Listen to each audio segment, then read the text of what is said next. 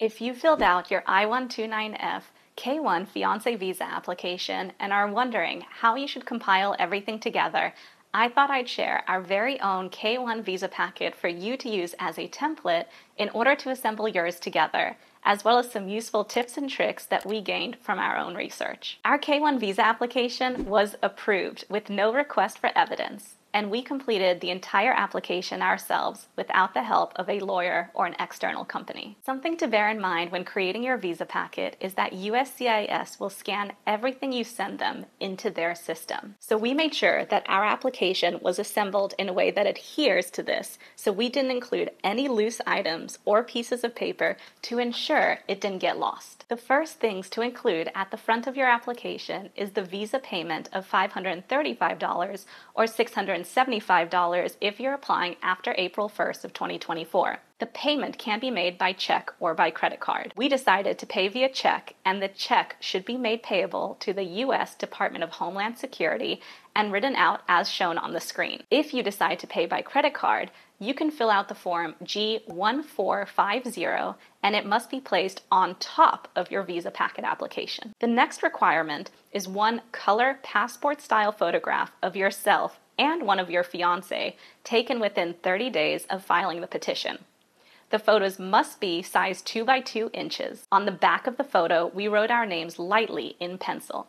This is in case it gets separated from our application for any reason, so that USCIS can identify the photo with the application. Furthermore, on the USCIS guidelines, it states using a pencil or felt pen, lightly print your name and a number, if any, on the back of the photos. We put these photos in a Ziploc bag so they stay protected and don't get lost within the filing, and we put both the check and photos at the front of our visa packet. Let me walk you through our K1 visa packet. The first page is a simple title page which states the name of the form we are submitting and our names, highlighting who is the petitioner and who is the beneficiary. USCIS does state on their guidelines to mark the envelope and the cover letter with the form number.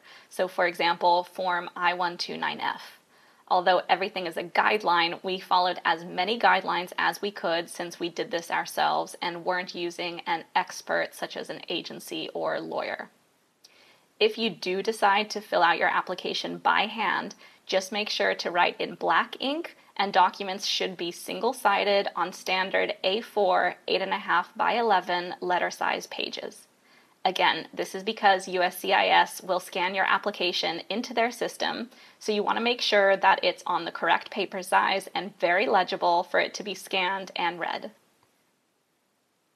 The next page is our cover letter, and once again reinforces and summarizes what we are submitting. On the top right-hand corner, we included the petitioner's name and contact information. We added a title stating it is the I-129F application, and wrote a little summary stating that we are filing the I-129F in order to marry each other in the United States.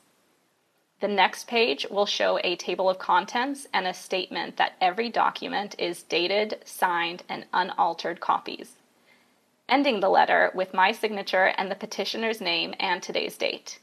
You're more than welcome to screenshot this and use it as a guide or template for your own application. So we included a contents page so that USCIS know at a glance what we've submitted and in what order. They can also see that we've included everything required, such as the initial evidence when submitting this form. Our aim was to make our application packet as easy as possible for the USCIS officer to read and navigate when processing our application. So as you can see, we kept everything very simple and minimal in an easy-to-read font. Our contents page states that we included the payment filing fee of $535. This will actually be $675 if you're submitting your application after April 1st of 2024. 2 passport-size photos of the beneficiary and the petitioner, our G1145 e-notification application form, the I-129F petition, our proof of meeting in person and proof of our relationship, and then documents confirming both of our identities as well as letters of intent to marry from both of us. Depending on your circumstances, you may have additional items that you need to submit, but this is all that we included. I will add a full list of essential items that you must include. But if you're a couple like us who have never been married before with no dependents or children and no criminal records, then this is sufficient. We then included the G1145 form. This is free to download on the USCIS website and is not essential or required. But by filling it out, it means USCIS will send you a text message or email once they receive your application. So if you don't fill out this form, your only communication from USCIS will be by mail. Next is our actual I-129F application, which is 13 pages long. We have a detailed video on our channel which shows step-by-step how to fill out this form. It includes an additional extra page, which is the circumstances of our in-person meeting. Submitting evidence that you and your fiancé have met in person within a 2-year period of filling this application is a requirement, and a written statement is counted as evidence of this. Again, feel free to use this page as a template for your own application. We then created another title page titled Proof of Relationship. Again, we kept things super simple, organized, and easy to read. You may have noticed that we haven't used any sticky tabs, because upon knowing that USCIS scan items into their system, we wanted to keep things as simple as we could for them while simultaneously keeping things organized. We then included another contents page listing the type of documents we're including as our proof of relationship. We added our names as the petitioner and beneficiary at the top so that every page is identifiable, as well as a little summary stating, please find below a list of the documents provided of proof of our relationship as they appear in order. All documents are dated, signed, and unaltered copies. Within our proof of relationship, we included photos of our meeting in person, plane tickets to see each other, WhatsApp conversations, call logs between us, as well as the receipt for the engagement ring we purchased. Not all of these items are needed, but we wanted to be as thorough as we can, and you may choose to do things differently. But from our research, the proof of relationship can include copies of travel documents such as itineraries, airline tickets, boarding passes, hotel accommodations. It can be photocopies of both the petitioner and beneficiary's passport pages showing entry and exit stamps indicating that you have both been present in a given location at the same time.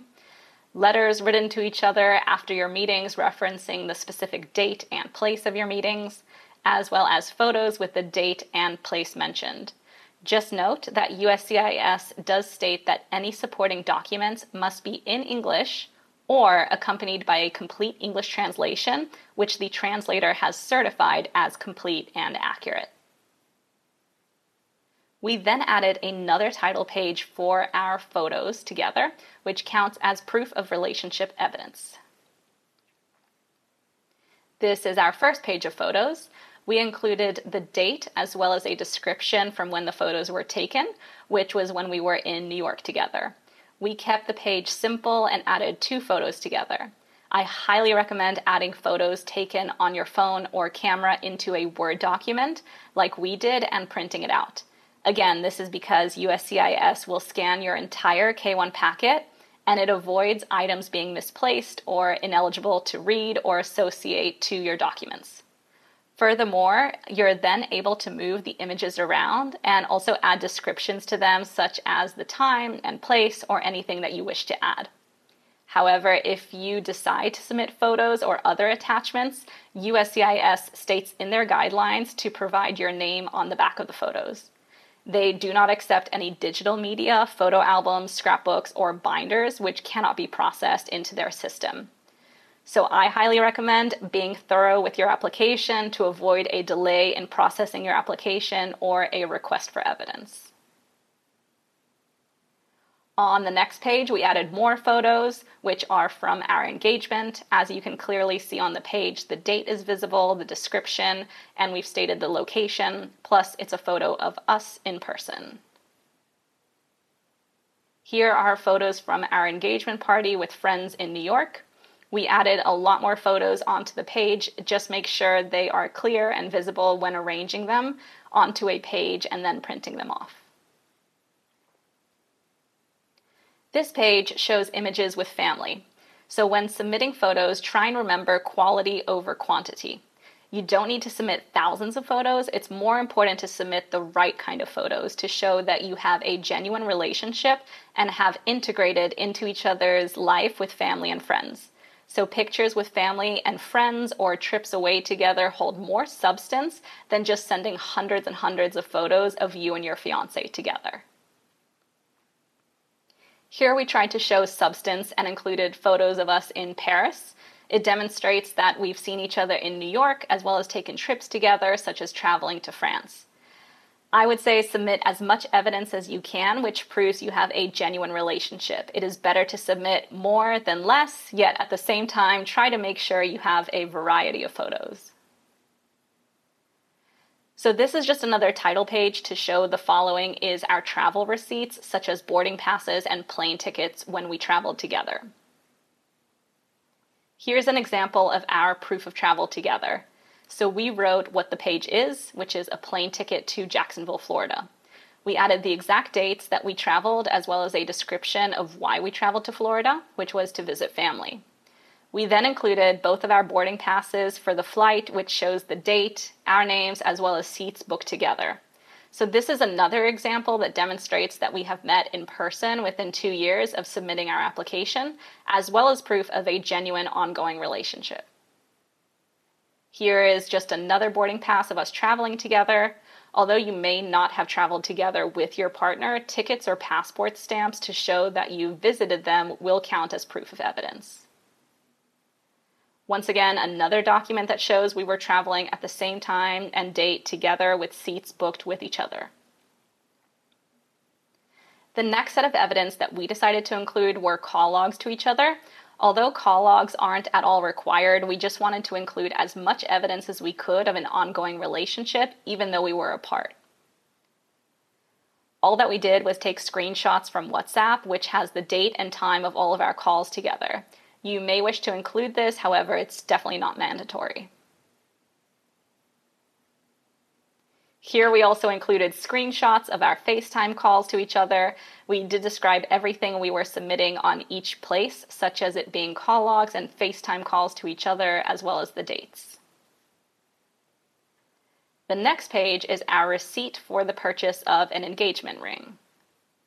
So this doesn't necessarily show any proof of relationship, but more so our intent to marry and evidence of our engagement. You may or may not have an engagement ring receipt, but you can submit whatever you feel may help support your relationship together.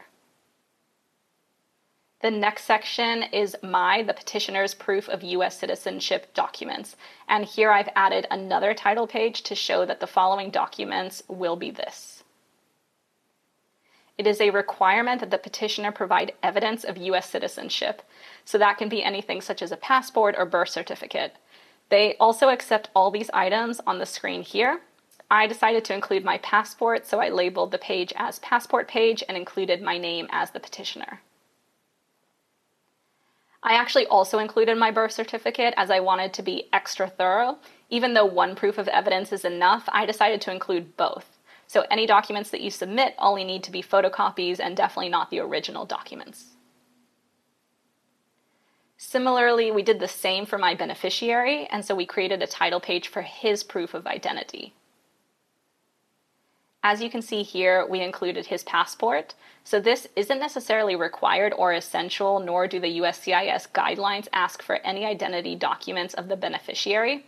However, the I-129F application does ask for their passport information to be entered in regarding any previous entries to the US, as well as their I-94 arrival departure records. So we decided it would be beneficial to just include a scan of his passport should, for whatever reason, USCIS need to run any further checks or require the document themselves. Again, similarly, we added his birth certificate too. This won't be required till the embassy stages, but as we had it in hand, we decided to just include it with our application, but this is not a requirement. As the I-129F was asking details about the I-94 travel records, we decided to include my beneficiary's latest I-94 record when he had last come to visit. We downloaded this on the official website and again added this to our document, which we titled I-94 Travel Records with my beneficiary's name. The last section of our visa packet is our letter of intent to marry.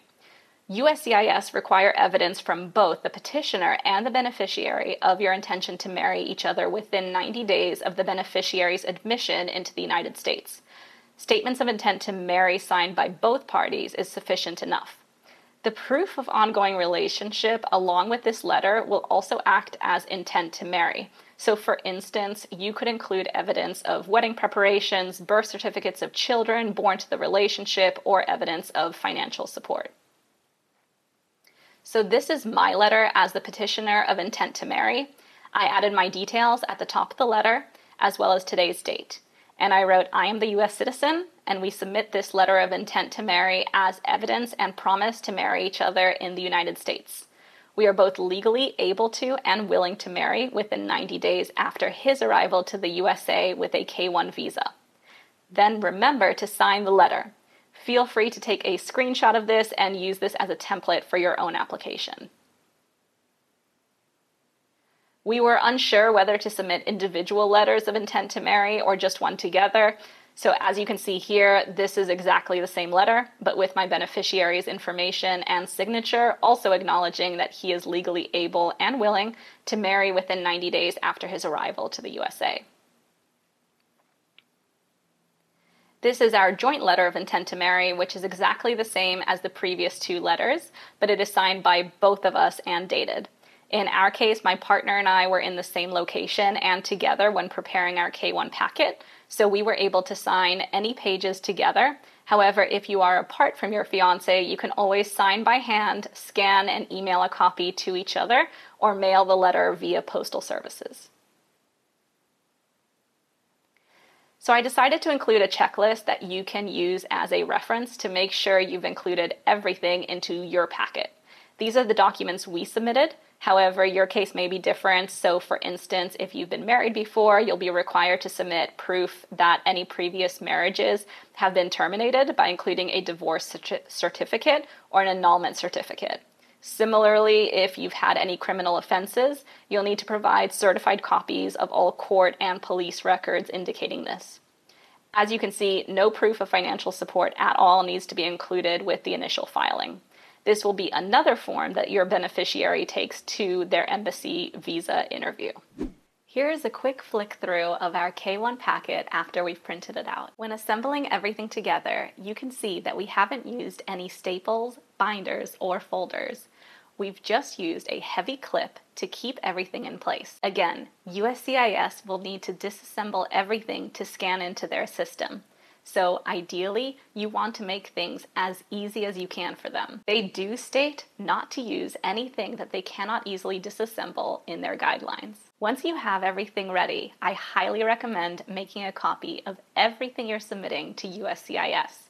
You won't get these documents back, and it's worthwhile having a record of what you're submitting should you need to reference it in the future. Furthermore, the forms you'll be filling out for adjustment of status require a lot of the same information that you're submitting now, so it's worthwhile having all the information on hand. We kept ours safely in a folder so we could keep all of the documents together, such as the application, NOAA 1, NOAA 2, all together. This packet can then be mailed to either of these addresses. We sent ours recorded delivery just to ensure that it was sent securely, considering it had all of our personal information on it, and at the same time, we could track that it had been delivered and reached USCIS safely. Your visa packet and application will then be sent to the California Processing Center. Should you need more information, the USCIS website does provide a document titled Instructions for Form I-129F, where they highlight the required documents when submitting your application. We also found the page Tips for Filing Forms by Mail useful too